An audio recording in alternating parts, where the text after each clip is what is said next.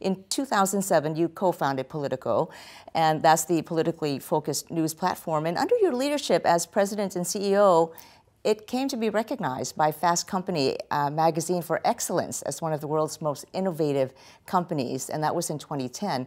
So can you describe that experience for us? What was it like to take an organization like Politico from scratch and then build it into the world-class organization it is today?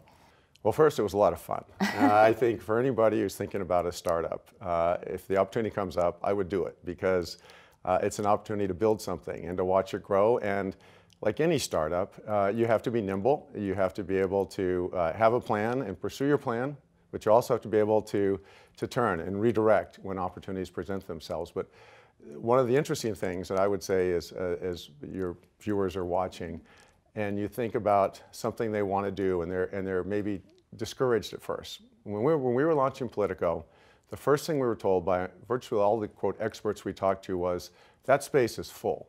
There's no room for an organization, another news organization to cover politics. And we said, well, we think there is. So it got launched, and 2 or 3 years later, it was really getting great growth. And then people were saying, gosh, there was a big void that nobody knew about for political coverage. You guys discovered that. So we went from being told that the space was too crowded to saying that we found an opening that didn't exist before. So you created a new category.